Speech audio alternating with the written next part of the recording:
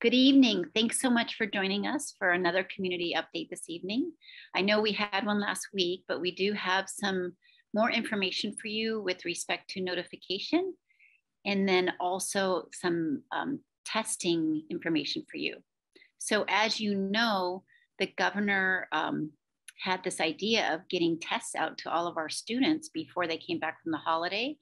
And most districts across the state did not receive their tests. We were one of those, but we do have them now, and you're going to hear about how they will be distributed. I also wanted to let you know that last night I was checking out our case rates in our area.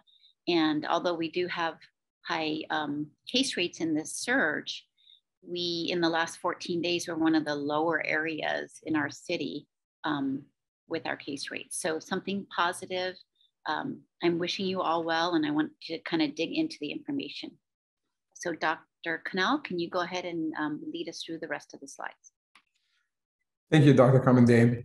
And the next slide should look very familiar to you. We did cover this slide previously last week, and where we spoke about how the California Department of Public Health recently amended its guidance on isolation protocols to be more closely aligned with the CDC recommendations. As a reminder, the isolation guidance applies to any individual who has tested positive for COVID-19. A change in the recommendation is the length of isolation period. Previous guidance recommended 10 days of isolation, but after the CDC's recent amendment to those guidelines, the California Department of Public Health now states that a person, regardless of vaccination status, can end isolation after 5 days if they are symptom-free or their symptoms are resolving and they have a negative COVID test. If a person is unable to test, isolation can end after day 10 if the symptoms are not present or it's resolving. So this is very similar information from last week. Nothing's changed. In the next slide, you'll notice is where we have the biggest change and adaptation from the last guidance from last week. On the left side, you'll see for students exposed at school, the new guidance dated on January 12th in the evening is regarding close contacts in K-12 school settings. Notifications will be provided to the entire group considered exposed, whether it's a classroom, a school athletic team, including those who are vaccinated and are recently infected. Important to note, exposed students should be tested 3 to 5 days after exposure. However, and this is key, exposed students may continue to participate in the school or extracurricular activities, including sports, unless testing positive or symptoms develop.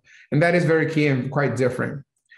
You'll notice an asterisk, unvaccinated students exposed away from school must undergo quarantine of 10 days at home unless negative test is received after day 5, then quarantine to day 7. On the right side, for staff, if they are boosted, mask and monitor for symptoms and recommend testing. Unboosted, mask and monitor, test 3 to 5 days after last exposures.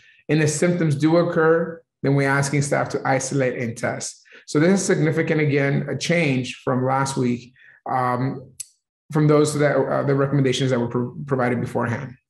On the third slide, you'll notice that we continue to have the same slide where it's a recommendation of masking for indoors. We want to make sure that everyone masks indoors. The most effective masks are outlined on this slide.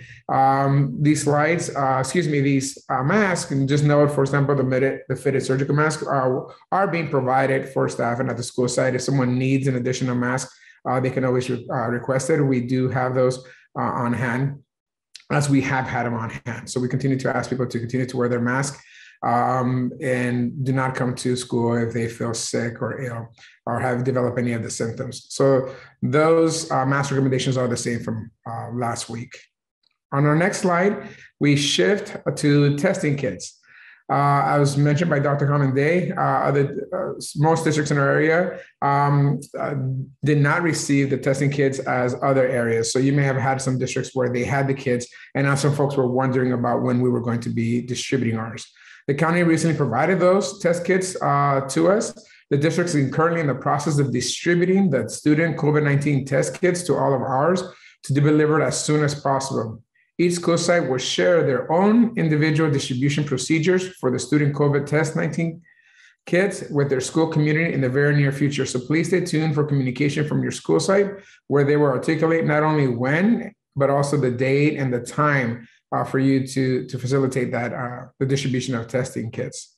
In addition to those testing kits that will be distributed at school sites, the next slide, most of you have seen this in the news, where there are free testing kits provided through covidtest.gov. Every home in the US is eligible to order 4 free at-home COVID-19 tests. The tests are completely free. Orders usually ship in about 7 to 10 days. There's a picture of the website there. Some of you may have received an email or a link from the US Postal Service. It is the same link. Once you click on the link that you see here on the screen in the image, it takes you to the same USPS website. So please take advantage of those kits that are available to you for your home. And now back to Dr. Carmen Day. Thank you so much for that important information. I just want to make mention that if you are seeing any unusual behavior in your students or children or staff, please don't hesitate to reach out if there is emotional support needed. We always will have access to our crisis line, Care Solace. We have our virtual wellness center that has a lot of strategies for any kind of mental health issues that you may be visibly seeing. So please do not hesitate to reach out. As I say, every meeting, this is always going to be a topic for me. So we want to make sure that everyone is taken care of or that's seeking the help that they may need. And then just to wrap it up, just as a quick reminder, you can always access our information on our website. Remember last week I mentioned that our website is going to be shifting, and I thanked you in advance for any patience for any glitches. So I just remind you, we'll be making that shift as well. We were having a celebration this week for Valencia National Blue Ribbon, but that has been postponed until our case rates in the area go down.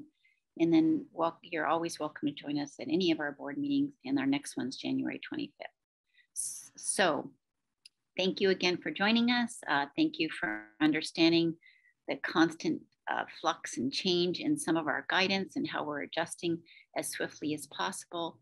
And thanks for sharing your students with us. We really appreciate it. And we're doing our best to take great care of them. Take care.